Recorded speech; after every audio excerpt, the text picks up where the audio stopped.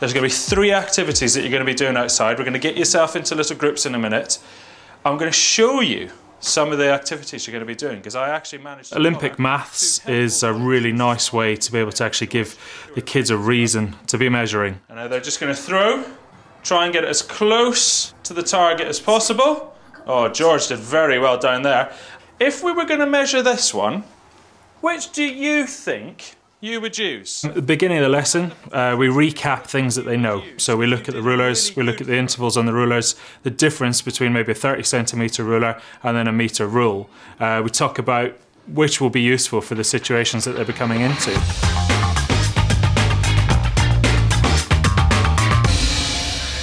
What we've got here set up is we've got 5 of the standing high jumps, and then all you need to do is a 2-footed jump, all right? What you then need to do is you can use the ruler, so you'd be able to put it down up against the pole that you've just jumped and then measure accurately from there. We've got the throwing ones here, so you need to be stood at your base, which is here.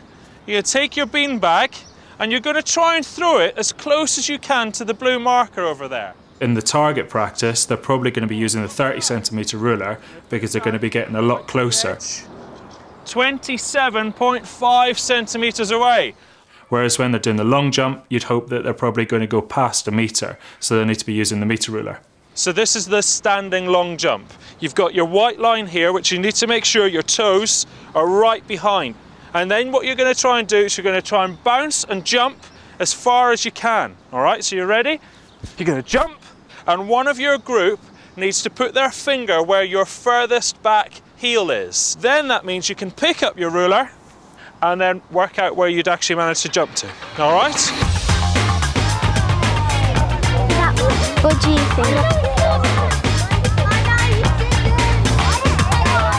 The competition side of it, I think the kids really enjoy it. The fact is, you know, everybody wants to try and beat their personal best. Jump! And in the process, they're obviously being really accurate with their measuring because they want to make sure if it's coming to a very close final as to who might have jumped further, they want to make sure that they've got it absolutely spot on.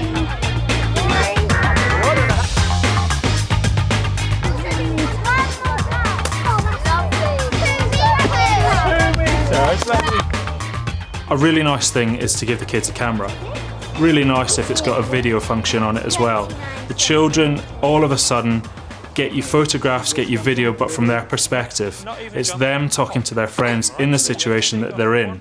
Today, Annie did the high jump and her scores were 29 centimetres. Then I got 36. So all of a sudden, you're getting just a little bit more from the children because they're talking to somebody who they feel very comfortable with, and they're talking in the way that they do to a friend. Okay guys, so we've finished our measuring, we've finished our jumping and our throwing and all those things. What we've got here is we've got a Venn diagram, all right? At the end of the lesson, the children have got their information, they've got their data that they've recorded on the sheets. That data can be used for multiple things. It can be used to put into a Venn diagram to discuss what's been going on. It can be used in a bar chart to represent the data that the children have found. There are lots and lots of options that the children can then move on in the next lesson and use information that they've already gained. Yeah. Very good.